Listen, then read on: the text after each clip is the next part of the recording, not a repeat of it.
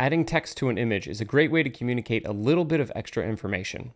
For instance, like adding a sale tag on a product image, or adding a headline to your homepage banner.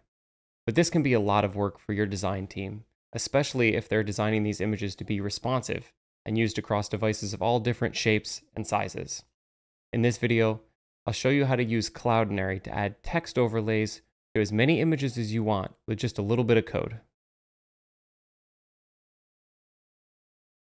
Cloudinary's transformations gives you a ton of flexibility in how you can edit and customize your images.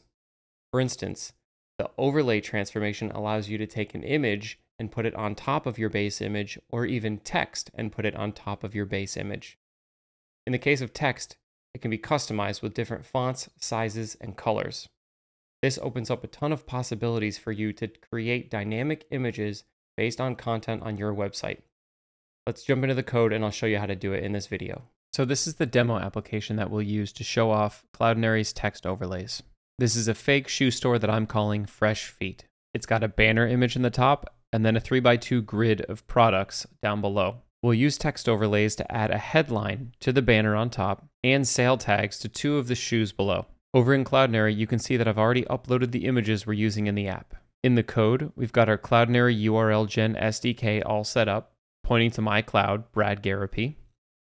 And then we have our list of shoes, each one with a name and a Boolean indicating if it's on sale or not. That's what we'll use to indicate if we need to show the text overlay that says sale. Further down, you'll see that we've already defined our Cloudinary image for the header. It's been resized and automatically formatted and optimized. And we're using it here in the app as the banner image. Right underneath that, we're iterating over our list of shoes, creating a Cloudinary image for each one, and displaying it on the page. So let's start by adding the store name to the banner image.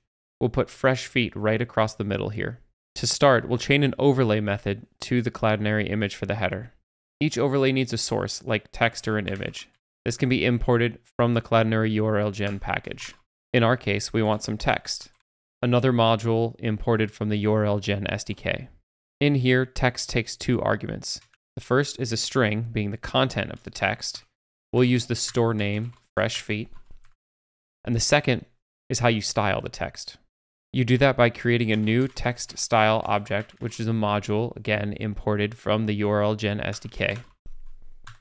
This accepts 2 arguments, a font family and a size.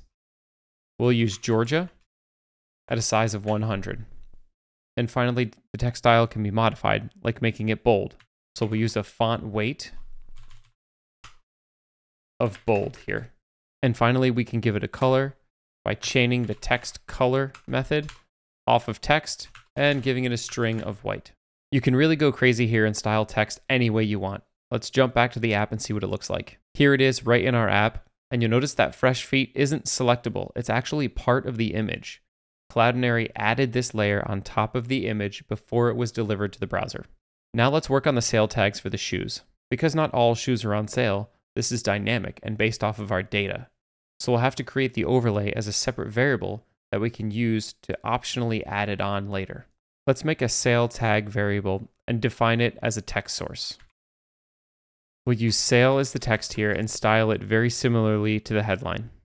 In this case, we've given it the Georgia font family, size 100, bold text with the color red. Now let's use our data to determine if this overlay should be applied or not. In this case, we'll be looking at the shoe.sale field, and we can run a ternary to determine if this is true. We could do image, add the overlay of sale tag,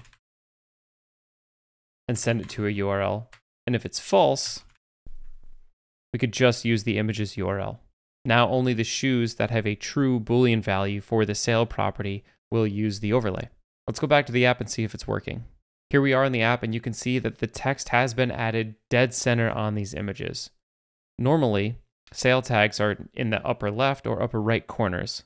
So let's use some additional overlay properties to move the text around. Back on our sale tag source, we'll give it a position. We'll create a new instance of position. Again, a module imported from the Cloudinary URL Gen SDK. And tell it to position itself in the top right corner of the image. We do this by setting where the gravity goes. So we'll use gravity compass, another package, and give it a direction, northeast. This puts the text in the top right corner. But we probably want a little spacing there, so we'll add some offset in the X and Y directions.